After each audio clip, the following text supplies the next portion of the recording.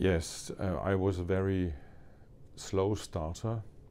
I couldn't read the bass clef until I was 15, and I got into the in the secondary school. There was a possibility from the second year to get into a specialized music class, and that was not my plan, but a girl I was in love with asked me, and of course I said yes. I will attend the class. Well, it seemed it was the right thing for me to do, and I almost well, a key moment I think was in the choir. We had a Christmas concert in the secondary school coming up, and in the middle of the fall semester, we were going to sing a spiritual. There's a star in the east on Christmas morn, rise up. And the first was unison, and then came this rise up four-part choir, and it blew me completely away. And since then, I must have been 15 or something like that. And since then, it was no option not to do anything with choir.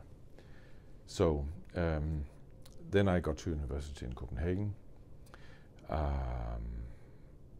and it was still interesting.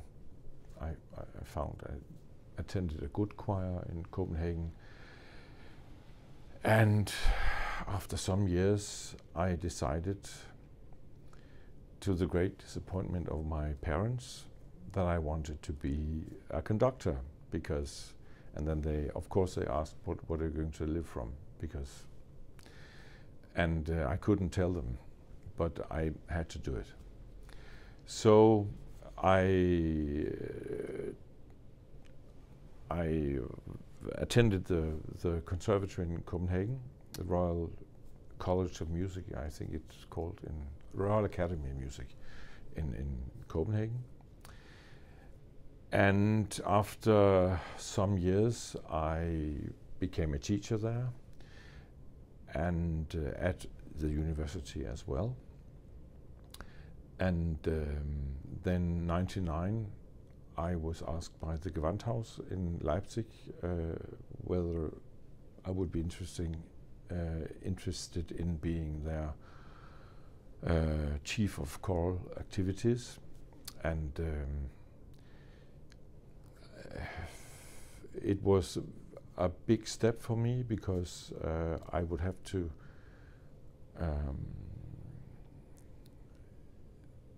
what you say in English when you I had to quit. Yes, I had to quit as a professor at the conservatory. I had to quit as a teacher at the university. I had to sell my house. I had to take my family to Leipzig, which at that time looked like a construction field. But it was just for 5 years. But it then turned out that it was more than 5 years. And afterwards I was asked to be interested in a full professorship at a music university in South Germany, in Freiburg, and that's where I teach now. The first batch comprises 17 volumes, and there are 2 collections by Brahms, his Opus 62 and 104. There are 2 collections by Mendelssohn, Lieder im Freien zu singen. There are Christmas carols and traditional English church music. there are also 5 Danish motets, and we have a volume with German Christmas music. And then we have Mozart's Requiem for 3 voices, and we also have Haydn's Creation for SAM. And there's more, and we have also Brahms' Schicksalslied and Schubert Deutsche Messe. I don't know if I probably forgot something, but it's quite a variety of styles, and also of composers from different periods of the music history. And for instance, in the German Christmas volume, there are also things by Johannes Eckart and Bach, and we also have traditional German Christmas music in the style of bossa nova. So this is just to say that we try to create a diversity and a big selection of styles, and also, so to speak, opportunities dependent on the time of year and things like that.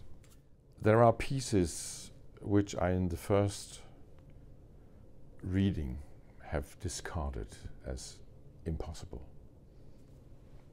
4 years ago, 5 years ago, when I first arranged them or approached them. And then returning to them, I might have found a solution with which I was satisfied.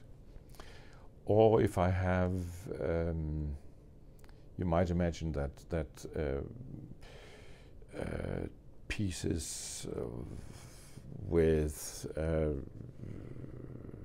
not only triads but sounds, accords with 5 or 6 tones in them, to choose the right one so that the people think that they are hearing all the others. And also with some voice leadings which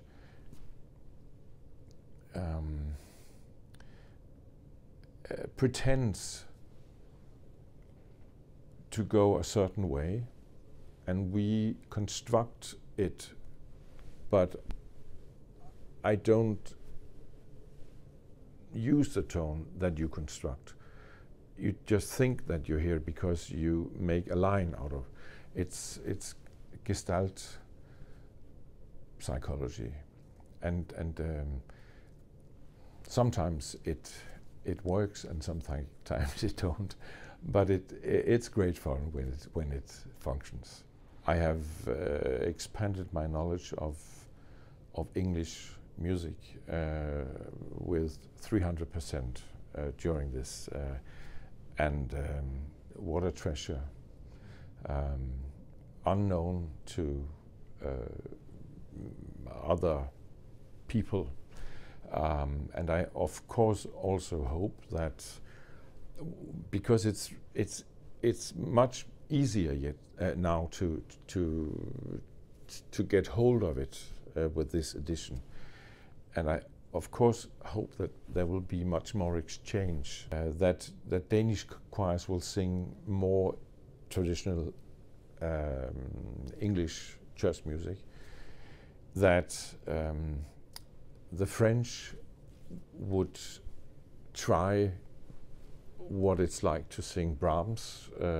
Maybe they do it, I imagine, but not that many.